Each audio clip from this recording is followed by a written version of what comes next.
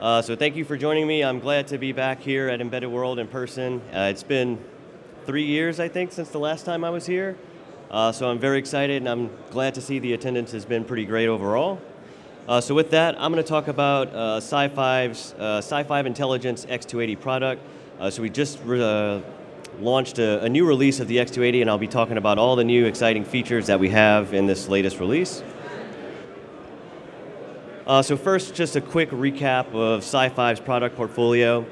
So we have 3 different product families that we use to classify our products. So the first being SiFive Essential cores. So these are 32-bit and 64-bit embedded processors mostly. These are the sort of most mature product portfolio from SiFive. So within this SiFive Essential family, we have 32-bit and 64-bit embedded cores as well as application processors. And these cover a wide range of different applications and markets, from microcontrollers to IoT devices, real-time, as well as some low-end application processors. The hallmark of the SiFive Essential family is really in their configurability. So we provide this really nice and easy to use customer interface. It's based in a web browser and allows our customers to go and configure their products, their cores, to meet their application specific requirements. So these SiFive Essential products, they're mature, they're industry proven. We have over 300 design wins in the industry, all from the SiFive Essential family. So this has been a very successful product family with SiFive, and we continue to invest in the Essential family and make these products better, including introducing a new product in the 6 series at the end of last year. In the middle of last year, we also launched 2 other product families, so the SiFive Performance family as well as the SiFive Intelligence family.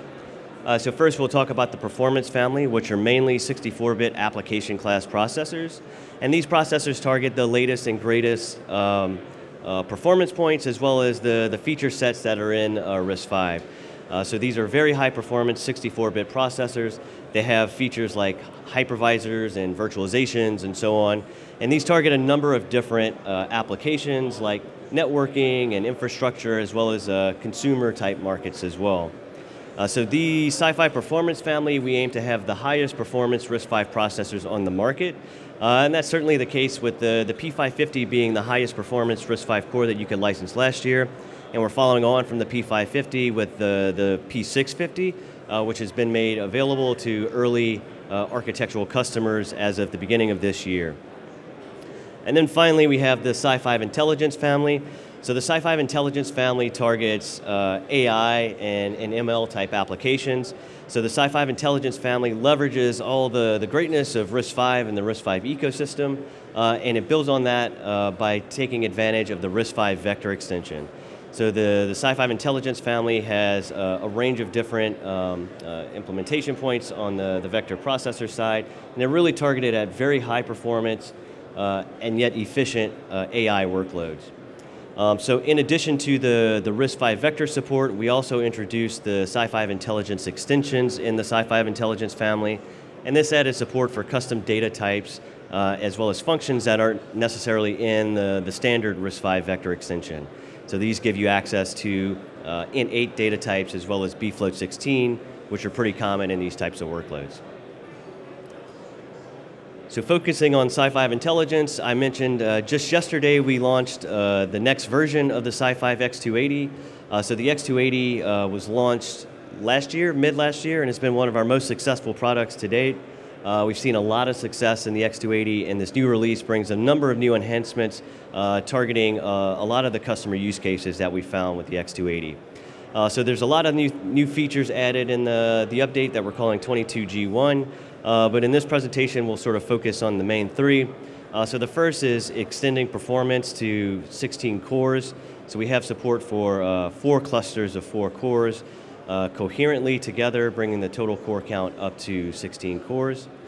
In addition to that, one of the main use cases we found customers were having with the X280 is that they wanted to leverage RISC V and the ecosystem and the ease of programmability of the X280 and the vector extension, and use that to augment their own custom accelerators. So a lot of the use cases we found where customers were taking the X280 and pairing it very closely to their own fixed function custom accelerators. And with the latest release, we wanted to make that better, so make it more efficient, higher performance, and I'll talk a little bit more about what we did to achieve that in the next couple of slides. And then finally, security is important for any aspect of computing, and that's certainly the case with the X280.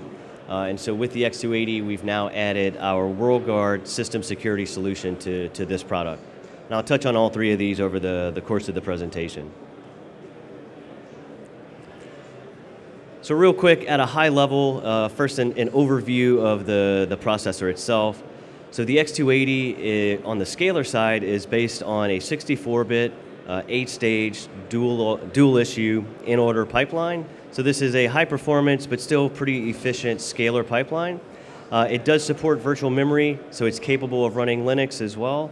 So you can run rich operating systems and very high level software stacks on the X280. But in addition to that, on the scalar side, we also have a very potent vector engine. So the X280 supports up to 512-bit vector ALUs, and it also supports the SiFive Intelligence Extensions that I mentioned earlier to add support for those custom data types. Now, one of the new things we added is the Vector Coprocessor Interface Extension, and this is a custom interface that gives our customers direct access to the vector register file. And this is one of the improvements I talked about on the previous slide. Now I'll dig into more details on the next slide. And then of course I mentioned WorldGuard system security as well as up to 16 cores. So let's dig into the Vector Coprocessor Interface Extension. So I mentioned the use case where customers have fixed function accelerators and they want to augment that capability by using RISC V scalar cores, but they also typically had some requirements around compute requirements. So they're wanting to leverage the capabilities of the X280 and the vector processing to both pre and post-process data as it gets passed to and from their fixed function accelerators. And so with the Vector Coprocessor Interface Extension, or VCIX, we give those customers direct access to the vector register file.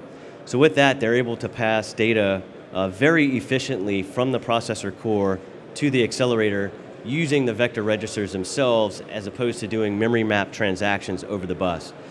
So what this does is allow for less data movement, or sort of the data doesn't have to move as far as it usually would, and that makes things a lot more efficient. So less data traffic on the main system bus frees up your main bus, as well as lowers power and efficiency. In addition to that, VCIX is really easy to use in that it's mapped directly into the instruction stream, and what that allows customers to do is program their accelerators directly from the RISC V core, as opposed to having to send data back and forth over main memory interfaces. And so another key advantage of this is it simplifies the accelerator design as well. So in the more traditional design, so the one at the top where you have the memory mapped accelerator, those accelerators have to have memory functions added to it. So the ability to go to main memory and back, or if they need caching as well, to take advantage or add caches rather to their accelerators. With VCIX, customers are able to leverage the memory subsystem of the X280 itself, simplifying their accelerator design as well. So all of this leads to better, more efficient performance, as well as being easier to use. So helping our customers differentiate on their accelerators better. I talked about multi-core, multi-cluster. So in the X280, we now support up to 16 cores total, and that would be broken down into 4 clusters of 4 cores. In order to help accommodate that, we also scale up all the subsystems around the cores as well. So we have our coherent fabric that we use to attach the clusters together. And now with our last level cache, we support up to 32 megabytes of last level cache to help performance scale with core counts. In addition to that, on the back side of the cache, we now support up to 4 memory interfaces, again, helping maintain bandwidth as core counts increase. And then finally, WorldGuard. So as I mentioned, security is always an important issue, and with SiFive, we take security very seriously. So WorldGuard is our fine-grained security model for isolated code execution and data protection. And what this does is allows the users to define multiple, what we call worlds, and then have unique restrictions or access permissions for each given world.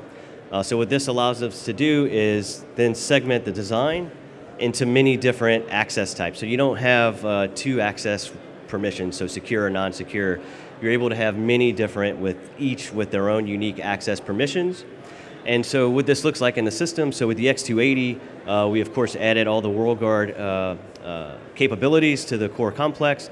So all transactions that go in and out of the core complex get tagged with a world ID. And then that world ID is then used to make decisions downstream that have been defined by the processor at boot time over which worlds have access to which peripherals and which regions of memory.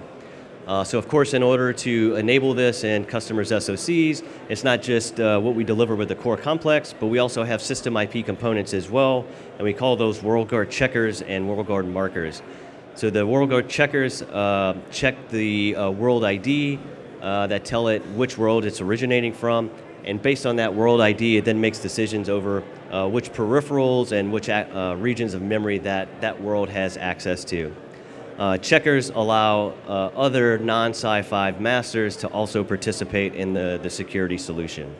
So as transactions are made, the WorldGuard markers then mark those transactions as programmed. So that's a little bit about what we have today. What I also have here is sort of a sneak peek at the SiFive roadmap. So of course, today we have the P650, which is in its early access and has been delivered to early customers. The X280 updates I just talked about today with the VCIX interface, multi-core, as well as security. And then Essential, we continue to update these all the time, especially with the launch of the 6 series at the end of last year. But if you look a little bit more forward-looking, going into later this year, we have higher performance out-of-order cores that are coming out, and those will also include the Vector extension itself. So these will be the first SiFive cores that are out of order and have vector compute as well. And then building on the success of the X280 and the demand that we've seen for RISC V Vector products, we then have future vector products as well that we're planning that have 4 times the vector compute capabilities in less than half the area. So we're really scaling up the performance density. And of course, looking a little bit further out into the future, we also have a portfolio of automotive products that we're planning to introduce that cover both ASIL B and ASIL D, as well as multiple different product points as well from SiFive. So please stay tuned and follow us for more information on these product updates as they come out. We're very excited about this and looking forward to engaging with everybody over these products. Thank you.